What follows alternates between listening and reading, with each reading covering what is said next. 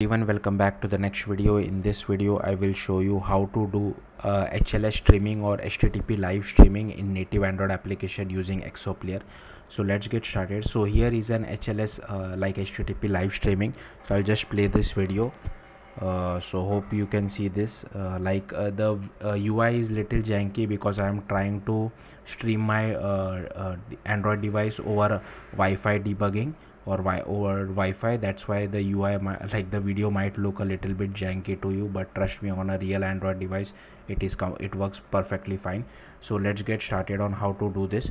So firstly, here as you can see, I have created a native Android application and I am using XML layout, but if you want you can use Jetpack Compose as well.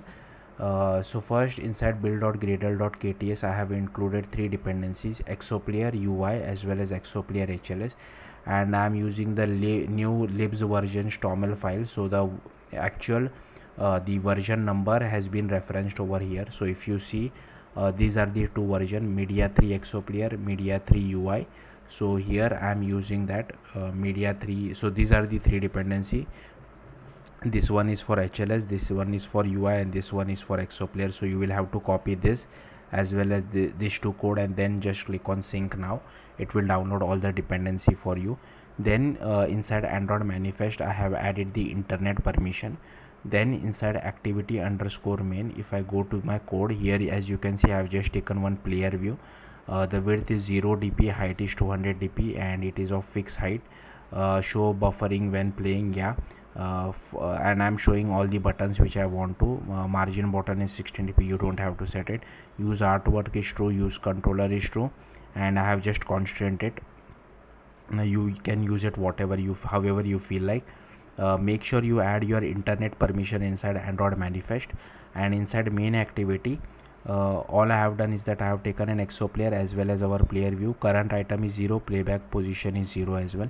Here we are initializing our player view, so I'm passing the ID whatever you have set it inside our activity underscore main over here. And on destroy we are releasing our player, on resume we are setting up our player, and on pause also we are releasing our player.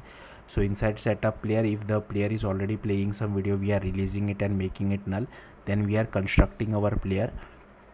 So here we get our Exoplayer, and I am using the default source factory.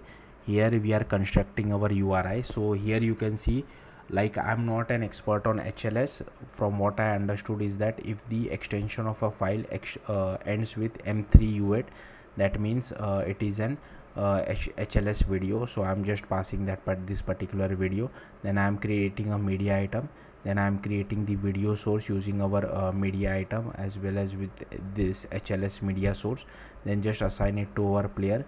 Then I set it to our media source. Play when ready is true. Exoplayer.seek to current, passing our current item as well as playback position, and then just preparing our Exoplayer. So yeah, that's it. Thank you for watching. Bye.